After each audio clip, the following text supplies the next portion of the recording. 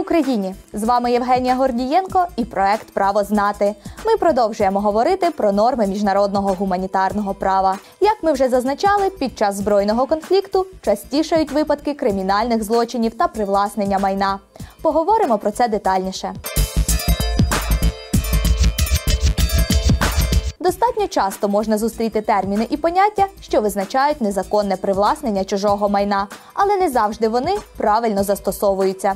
Тому розберемося в нюансах цих понять. Крадіжка відбувається без застосування сили і, як правило, приховано від власників майна.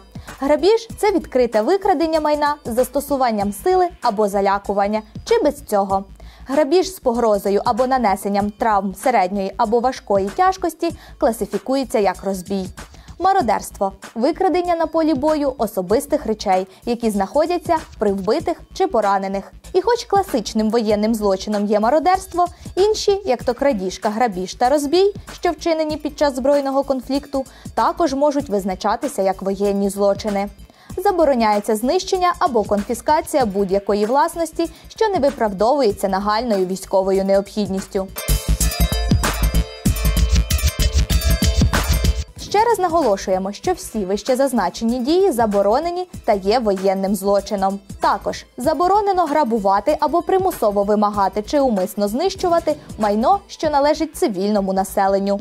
Цивільне рухоме та нерухоме майно може бути використане військовими лише у разі нагальної військової необхідності. Так, коли приїжджають ЗГТшники, і це всього лише 6 чоловік. Целый пакет проводов. Прячем в КамАЗ. Как? Еще в Инстаграм выложить, да? Мы сейчас кайфом будем. Погоди, у меня может тоже что-то есть. Ага. У меня тоже есть. Гусь, у тебя есть что-нибудь? Заряд. Еще одна. Тут телефонов. Зарядок.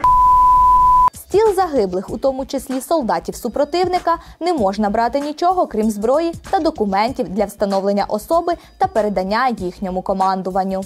У військовополонених не можна забирати особисті речі, крім зброї, військового спорядження та військових документів. Щодо останнього конкретизуємо. Конфіскація та використання військової техніки, що належить протилежним силам, такі як зброя, боєприпаси, інша військова техніка, не заборонена і вважається воєнними трофеями. Юридична освіченість є однією із невід'ємних ознак успішного демократичного суспільства. Коли суспільство чітко знає, яка саме відповідальність настає за неправомірні дії та усвідомлює невідворотність покарання, тоді злочинів вчиняється значно менше.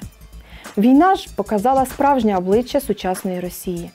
За всі роки війни зі сторони російської окупаційної армії незаконне заволодіння набуло небувалої масовості. Причому іноді крадії навіть самі не усвідомлюють призначення електричних або електронних пристроїв, викрадають вживаний одяг або навіть білизну. Що вже говорити про коштовні речі? Неабияк здивувало викрадення українських купонів, які використовувались в Україні в якості грошових одиниць до 1996 року. Мабуть, в якійсь родині зберігалися як сувеніри. І це тільки найбільш легкі випадки, якщо так можна сказати.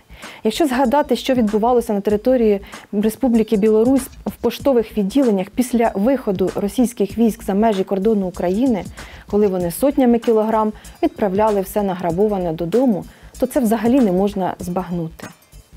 Вище згадане незаконне заволодіння майном окремими військовослужбовцями російської окупаційної армії – то тільки тактичний рівень. Як показав досвід російсько-української війни, армія Росії – це крадії вселенського масштабу. Мова йде не лише про викрадення особистих речей, а й цілих підприємств, що були переміщені на території Росії. Зерно викрадається тисячами тонн, грабують музеї, вивозять до Московії історичну та культурну спадщину українського народу. Все, що не можуть вкрасти, знищують. Наразі Міністерством культури зафіксовано сотні таких епізодів, що за Гаазькою конвенцією щодо захисту культурної спадщини також є воєнними злочинами. Все це ознаки воєнних злочинів, негідні вчинки і не мають нічого спільного з військом, яким є військо України. Усвідомлення заборони привласнення чужого майна – це ознака професійної армії, її високих моральних якостей, якою і є українське військо. А все те, що відбувалося і наразі відбувається на окупованих територіях України, зокрема, що стосується незаконного привласнення майна, як то грабунок всього, включно з сантехнікою, використаною постійною білизною російсько-окупаційною армією, то ганебні вчинки, які, ми переконані, знайдуть свою класифікацію в кримінальних провадженнях чи національних, а може навіть міжнародних інстанціях. Будьмо професіоналами військової справи. Слідкуйте за нами, вірте в Збройні Сили України. Далі буде.